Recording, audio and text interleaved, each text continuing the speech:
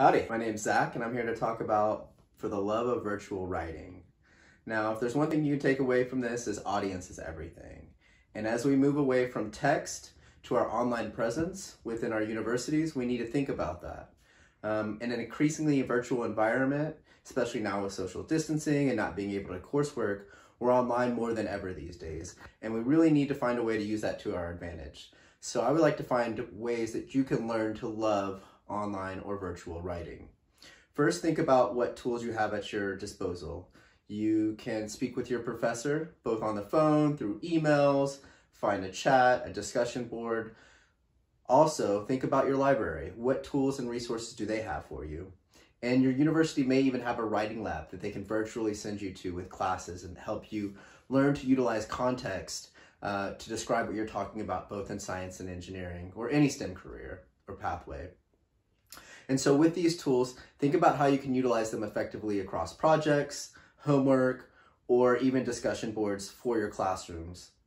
Now, if we're going to think critically about virtual writing, we first need to know who our audience is. Let's say you're talking to your professor.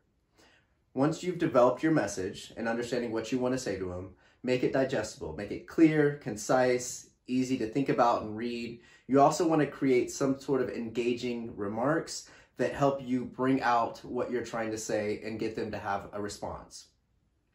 Once you do that, it's most important to read as if you're the audience. Read it as if you were the professor and understand what your tone sounds like. And then proofread. What does your punctuation look like? And always remain professional.